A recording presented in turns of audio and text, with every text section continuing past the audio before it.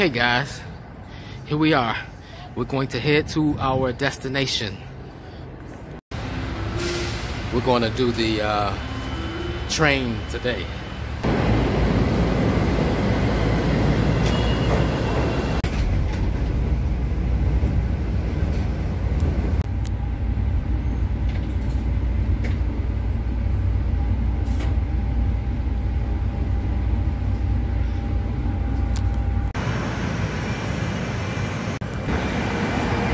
We are at 63rd and Cottage. This was the entertainment area of Woodlawn. National Bank at the top. That was the location of the wake of Clarence Darrow's funeral was held there.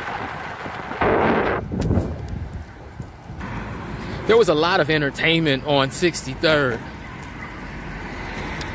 This place right here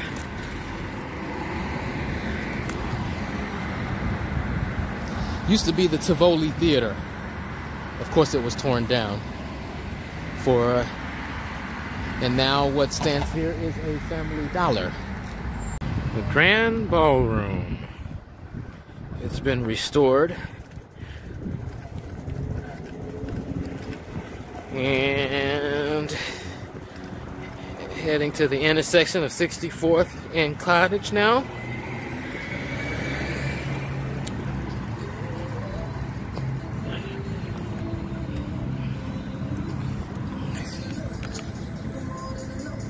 Get your books and cultural emporium open for business. But this is the neighborhood of Woodlawn. If you look at photos, this used to be a gas station here, and across the street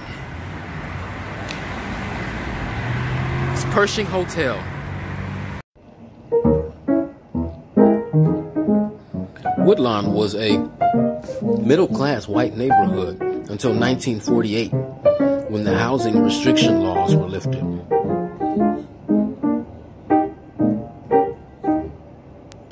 During World War II, it was commandeered by the U.S. for temp housing for soldiers, just as the Sutherland Hotel was. Check my previous vlog. Woodlawn had a conflict with housing. Not enough housing, so some residents of Woodlawn actually used the hotel for their housing needs. So when the World War II came and the soldiers needed a place to come and be healed before returning back to war, this is one of the places they went. But many of the civic leaders did not want that, and they were against it. So the soldiers were only in the Pershing Hotel for 1 month.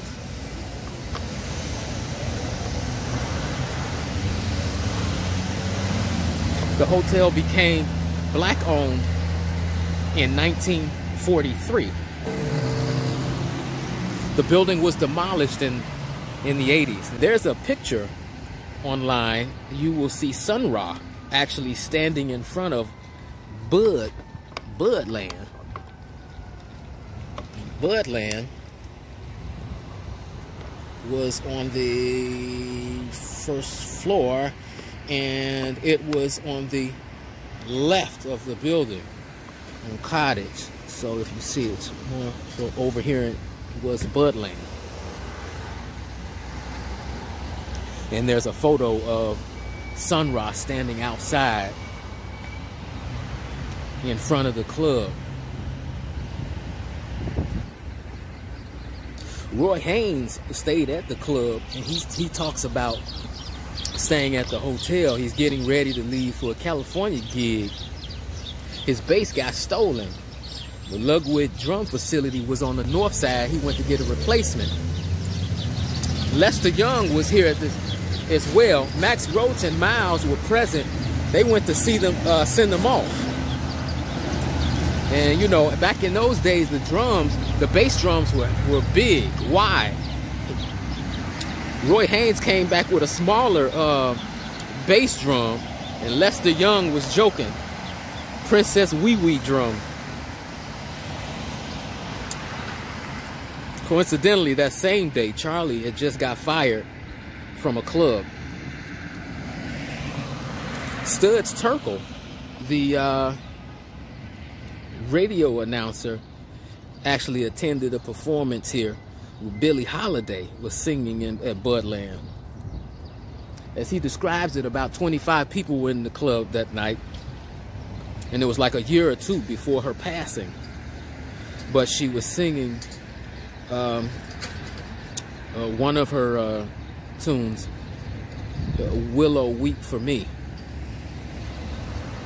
Now, initially, they had called the club Birdland, and of course, with the conflict in New York, there being a Birdland already, they renamed the club to Budland.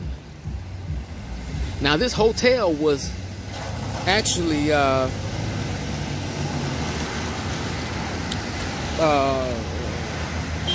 was a venue for many performers. Dinah Washington performed here. There's also photos you can see online with the advertisement of Dinah Washington playing here. Al Hibbler, Ruth Brown, B.B. King, Arthur Prysock, and Arnett Cobb very early on.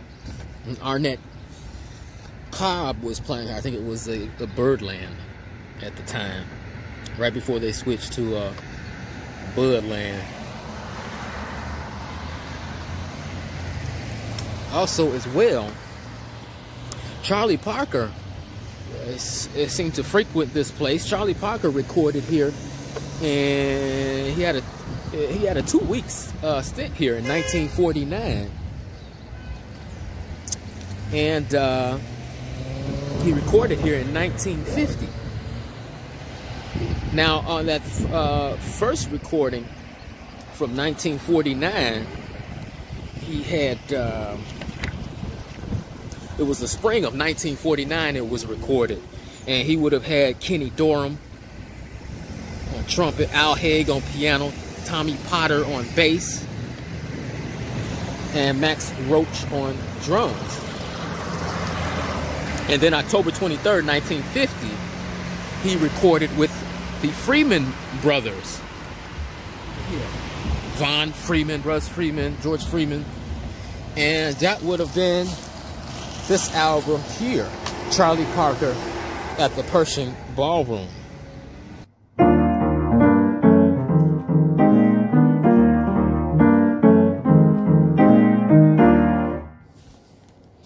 Ahmad Jamal also recorded at the Pershing.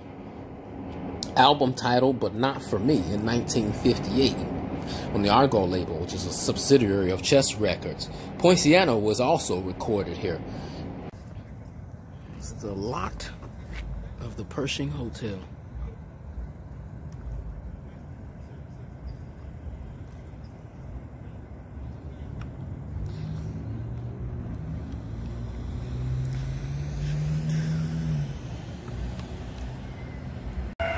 We are standing inside what used to be Budland in Chicago. Budland, all the people that would have played in here. Amazing.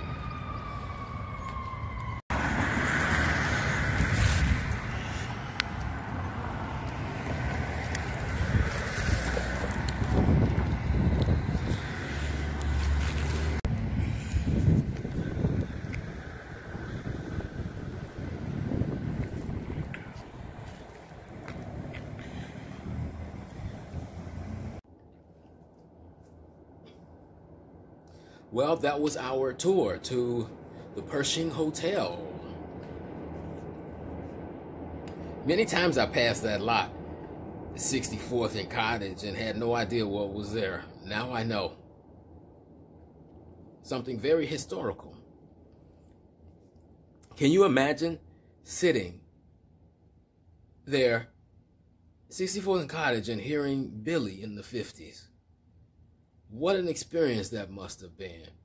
Man, if you have any information or on the Pershing Hotel, Budland, the ballroom, or information that you'd like to share or that you've heard, please share it in the comment section.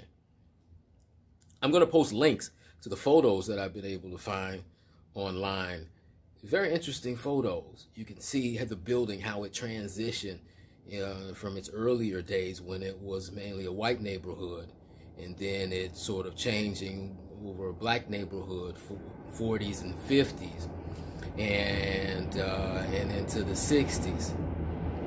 I'm going to post the photos, some photos. An interesting one is seeing Diz and Berg playing in the ballroom, and Ahmad Jamal's recording there. Spectacular. Poinciana was recorded there. His album made money for the jazz division. But like I was saying, Urban Decay took over in the 60s. If you look at some photos that I'll post from the 60s, man, you can see the building taking a turn. And the building was also, people were calling it was a blight. It was an eyesore. So it was ultimately torn down. But, well, we saw what was there, or what existed there now, a vacant lot.